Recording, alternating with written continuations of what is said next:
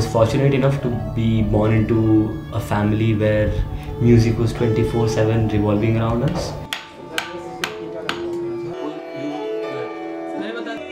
Our family is known as the family of Sarangi players, and I am the 8th generation Sarangi player of the family who is carrying on the tradition forward.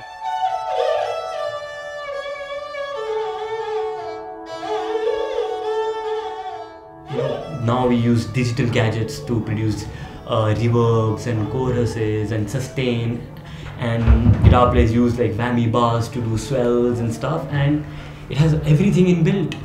It, like the way it's designed, it doesn't even need a microphone. You can, if you're playing it in a natural environment, if you're like playing in a Haveli sort of a place, or in sand dunes, or in a forest, the sound travels with the air. It flows around. It doesn't need any kind of amplification.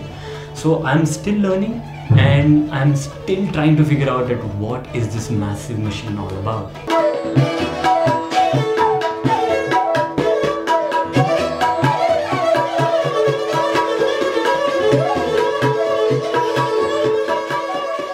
This is a Sarangi, and it is made up of a wood called mahogany, and in Hindi we call it tun. And as you can see, it has few strings and so it has about 35 to 40 sympathetic strings, and which are these, and 3 main cut strings, which are 1, 2, 3, which are these. So the basic playing is done on these 3 strings, and the role these sympathetic strings or steel strings play is to create the vibrant and the resonating sound which comes out of the instrument. And as you can see, it's a single piece of wood, no blocks in it. Apparently this particular Sarangi is 120 years old, so I've been lucky that it came into my hands.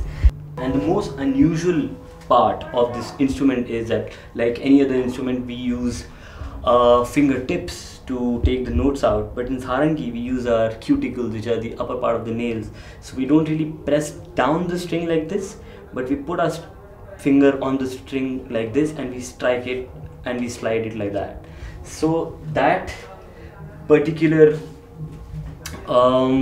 feature about the instrument makes it sound really different from a lot of other instruments, and makes it really close to the human voice. It is one of the instruments which is very close to the human voice. It is said that it can copy all the nuances of human sound can produce, and that could be produced in the Sarangi also, if the Sarangi player has that much of knowledge. Yeah, so yeah, that's about it.